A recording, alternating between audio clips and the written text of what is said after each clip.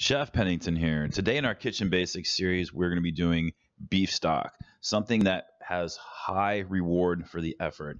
Beef stock in culinary school, we called it liquid gold because of all the flavor that came to the table through the long cooking process and using really high quality technique. And that's what we're going to do here today with making some really high quality beef stock. So the first thing is the bones. We want to have a mix of femur bones, which is the long cut, skinnier portions of the bone, has lots of marrow in it. And then the knuckle, it's a connective joint, so it has lots of connective tissue, which ultimately equals flavor. Might sound a little gross, but we're making beef stock and we're using bones. So, so cleaning the bones. This is the most important part of everything, and it's something that's sometimes overlooked.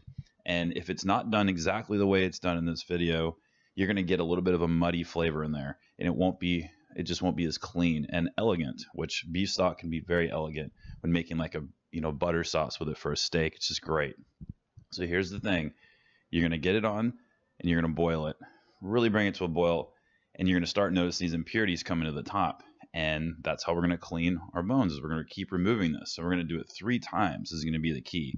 You can see right there that doesn't look very pleasant. If we just started cooking with our bones, that's the flavor would be left behind with. So we're doing this the right way, folks. So 3 times, that's the key. And you're going to have some clean bones. Now notice I didn't rinse the bones underneath water.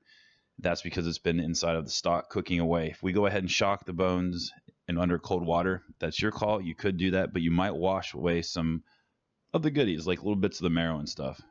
You just boiled it, so everything's in perfect position. So here we go. We're going to go into the oven. We're going to roast it for 450 for 30 minutes, and that's the key. You'll notice there's some of the marrow's already starting to render into the tray right there. And that's why we're going to use some of the aluminum foil on your cookie sheet.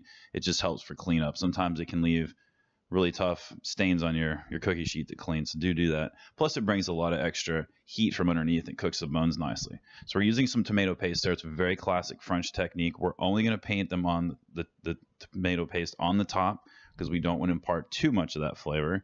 So we're going to make a bouquet garni or a sachet. A bouquet garni is where your herbs are tied together with a string. A sachet is where we use some cheesecloth here, and we're going to put it inside. It's just going to make sure that none of the thyme flowers come out and get into our stock. Once we're done, we want the stock to be nice and clean and clear. Peppercorns, don't want to crush them because they can get really fine and then get into the stock, so we just leave them whole.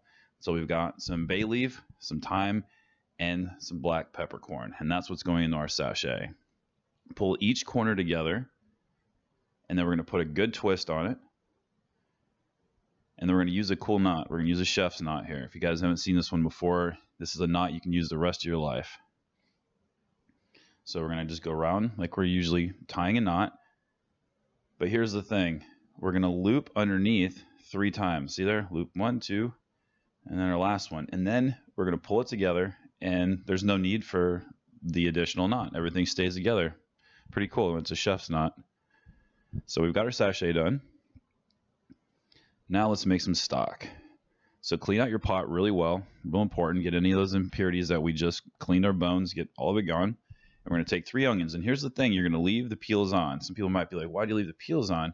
Well, one of the things that's cool about the peels is it will impart some color. If you're making like masa soup and you're making a nice chicken broth or stock there, try leaving on the skins of your onions next time, and you'll get this extra golden color. It's really cool. So we're going to chop up some celery there, and what we're going to have is a classic mirepoix, which is going to be carrot, onion, and celery.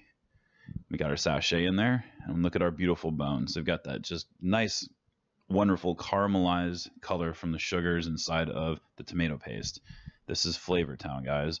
We're doing it the classic French way and the best way. Can't wait till you guys try this and actually make a sauce out of the beef stock or a French onion, which I'm pretty certain I'm going to do a post for that pretty soon. A real classic French onion, which is to die for. So good. Make sure that you guys pour that fat back in there. That's your marrow.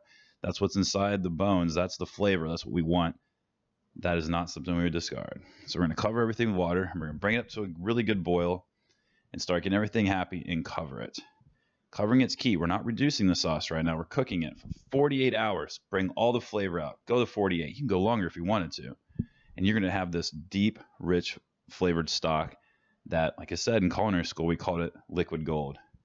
So cheesecloth, strainer, large pot underneath. You guys might notice there's a large pot there. It's not my sink. Something that's going to be big enough to handle it. You guys have got the highest quality. If you guys can get veal bones, that would take it to the highest quality stock you could ask for. Come join us on social media. We'd love to have you. Go ahead and subscribe and hit the like button if you enjoyed. Everything on the website, write up instructions and measurements, and you guys have the best.